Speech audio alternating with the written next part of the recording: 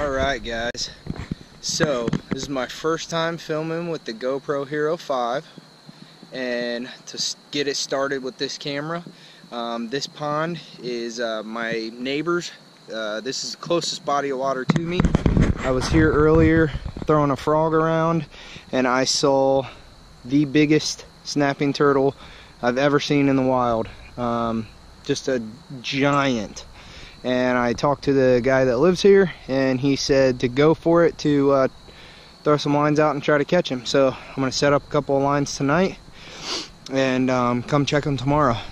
He was earlier right on the edge of this duckweed, whatever it is. He saw me and went under, and his hands looked like they were as big as mine. So he's a big boy, that's for sure. So yeah, I'm gonna set the lines out and see if we can't get him. Stay tuned. Okay, so I very stupidly forgot to press record and put both of my lines out. So obviously you didn't get to see that, but I have one tied to this bench right here. You can't even really see it because it's so dark now, but it's out here in front of me, maybe 20-30 feet, which is roughly right where I saw this big giant snapping turtle.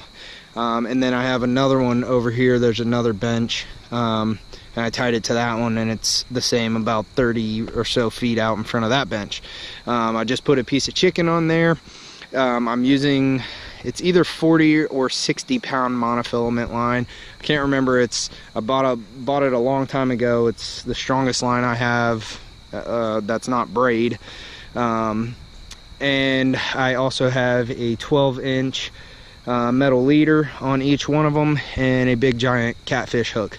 So I put a piece of chicken on there. It's cooked chicken because that's all I had. Didn't know what else I should use. Didn't really have anything else that I thought would work. So I'm gonna give this a shot. I'll be back in the morning, and we'll see if I have either one of them on here. From what I've read and seen on videos online, if I do have a turtle on either one of these in the morning, they should be up on the bank. That's what I've seen on videos, that when they get caught they go for the bank. So we'll see in the morning, and I'll make sure to bring a headlamp with me so we can actually see. All right, stay tuned.